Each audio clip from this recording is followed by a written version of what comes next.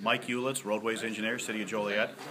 We've had the GPS ABL system in a year now. This will be our first full year of operating it. I think it's gone very well. It's been able to help our drivers find areas where we could save a little bit of time by changing their routes a little bit. That's one main thing.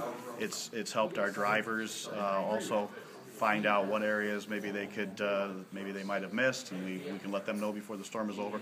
And then in the future, we want to be able to show somewhat on the city website what streets we have completed.